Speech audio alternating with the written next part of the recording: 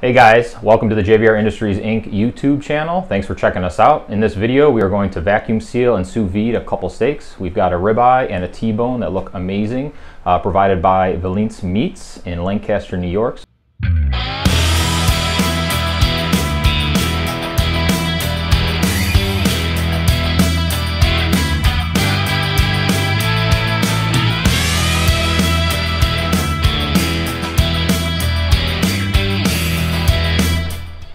All right, so based on a recommendation from the guys at Sous Vide Everything, we are going to skip the butter. Sometimes I'll use butter when I am vacuum sealing and then dropping them into a sous vide bath, but in this case, we're gonna skip it because I learned that butter does not necessarily make everything better. But in this case, we are just gonna use some kosher salt, salt both sides generously, and then get them into the JVR Vac100 and get them sealed up. Now, I'm by no means an expert, but I definitely like to go generous on the salt. I would definitely recommend using a kosher salt.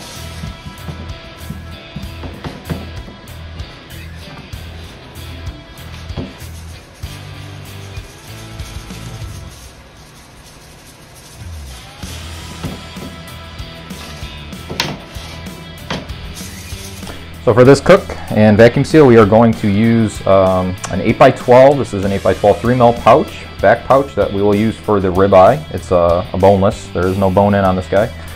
So that is more than sufficient for that. And then for the T-bone, I am using a 10x13 4mm. And I'm also going to, because of how sharp this bone is, I'm also going to use some VacGuard. So this is sold in a roll, a continuous roll. It's perforated every 5 inches. In this case, I could probably get away with one piece, but I'm just gonna take a second piece off there. We'll start with that. Now what you wanna do with this is basically an extra thick layer of plastic protection.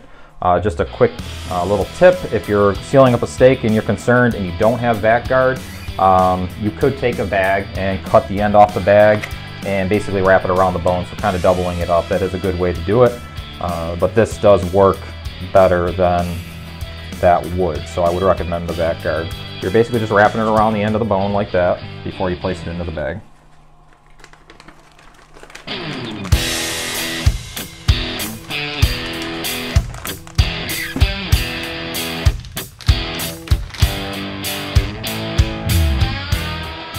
So as an added precaution, I always recommend doing this. You want to wipe the seal area off. If you have a lot of fat or blood in this area, then when you go to seal it, it's not going to do an adequate job, and you might have an issue where your seal is compromised. So especially because we're sous viding, we want to make sure that that seal holds up during the whole cook and we don't have any issues. So it doesn't take much, just wipe it down with a little bit of paper towel and you're ready to go. So I'm using a vacuum cycle with 35 seconds of vacuum time.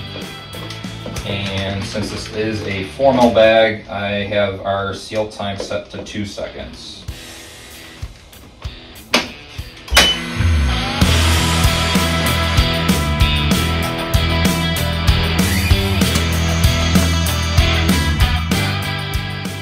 So especially when you're sous viding, after the vacuum process is done, I always like to take a look at the seal. And with this machine, you get a really nice wide 6mm seal, so I'm not concerned that it's not going to hold up. I'm just making sure that the heat time was set high enough. So I will just give this a good tug. And that's welded really good. I'm not getting any pull apart there, so that's ready for the sous vide cooker. Now we're just gonna do the same thing with our ribeye. And this machine does have the hold down clips. You don't have to use them, it's just an option. I like using them, but there's sometimes if I'm in a big hurry, I'll just go over top of them and not use them. We're gonna cook these in the sous vide bath at 135, which is just on the high side of medium rare. We're gonna throw these in here for 2 hours. You can leave it in there for an extra hour or 2 usually. You can go up to 4 hours without actually having a negative effect on the product in any way. You could leave it in there even longer, but eventually with steaks, it will start to break down the tissues if you exceed 4 hours, especially if you get up in the 6-8 hour range. So 2 hours I kind of found is a nice sweet spot. And I use these clips. There's a million different contraptions for cooking sous vide, and this is actually our 3-gallon chamber accessory, which can be repurposed as a sous vide cooker. So it kind of works as that. And I would also just cover this with some sort of cover. You can use aluminum foil. I typically will use aluminum foil and kind of just surround it so that we don't have much evaporation of the water. For a 2-hour bath, you really don't need to do much of anything. And that's all set, and we'll come back in 2 hours and check those out.